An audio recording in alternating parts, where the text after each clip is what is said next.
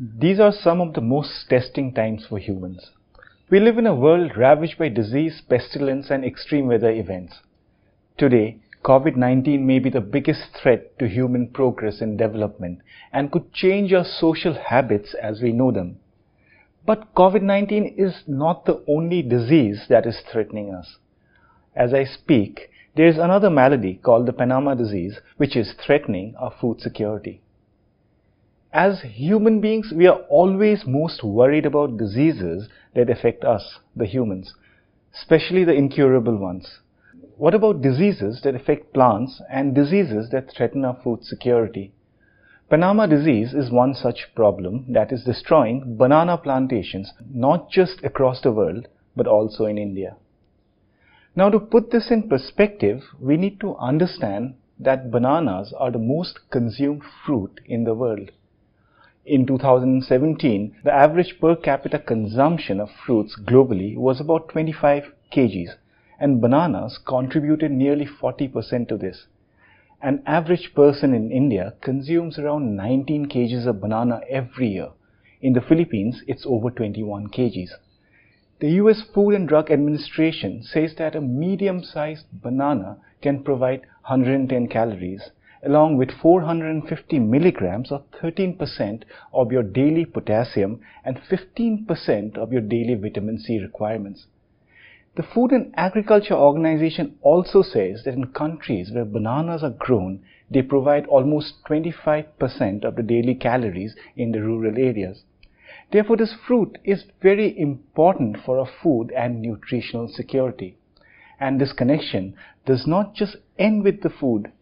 The banana plant also has a very strong social and economic relevance in communities in South and Southeast Asia, Latin America, and Africa.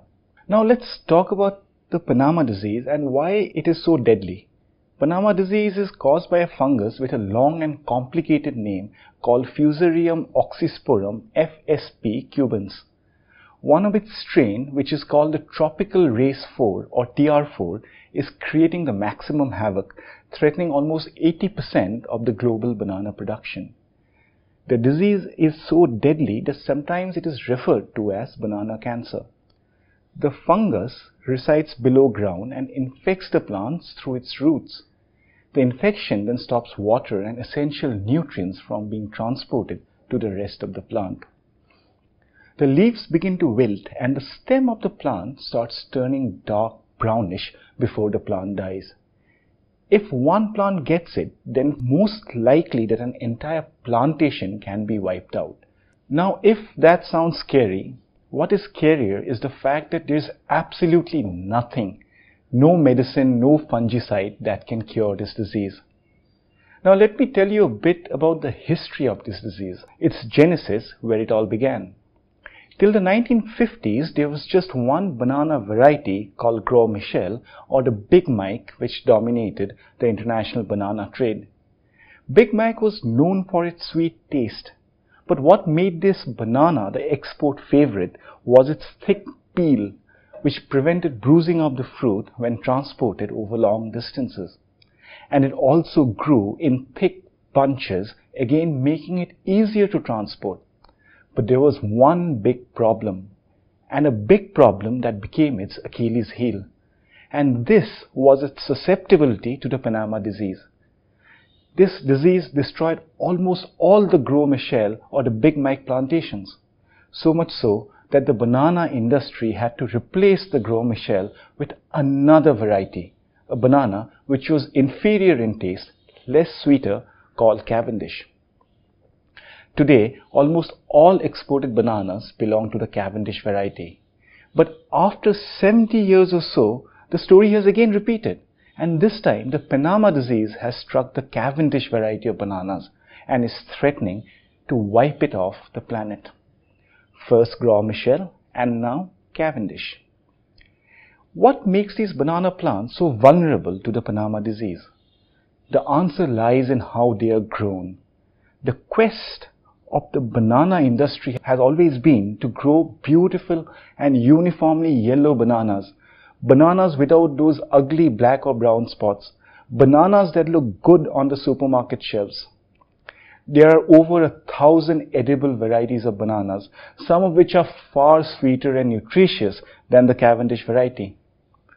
But they are ignored by the banana industry, the supermarkets, and the consumers because of excuses such as they are not attractive enough, or they are hard to eat because they have seeds, and so on and so forth. Now, because the Cavendish is the most traded or commercially important banana, every fruit should look and taste the same. And this could only be done if all the plants came from one mother plant. So each Cavendish banana plant is a clone of all the other Cavendish banana plants around the world.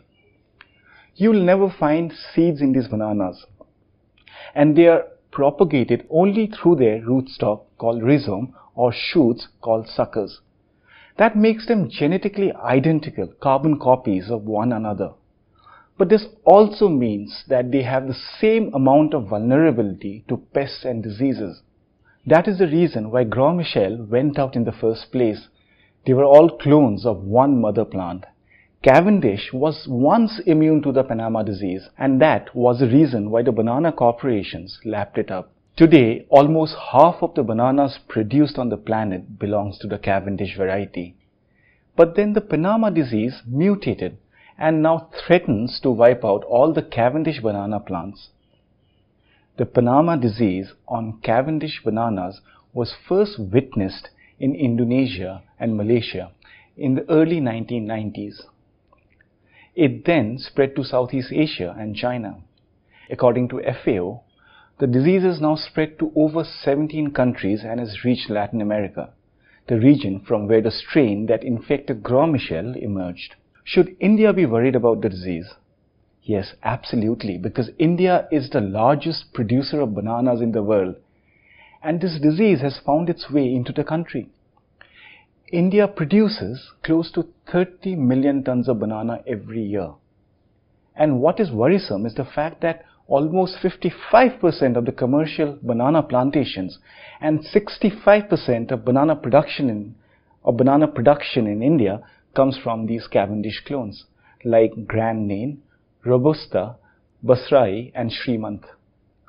While there is still no data on the extent of damage in India, media reports suggest that banana plantations in at least 4 states, Bihar, Gujarat, Madhya Pradesh and Uttar Pradesh, have been badly affected by this disease.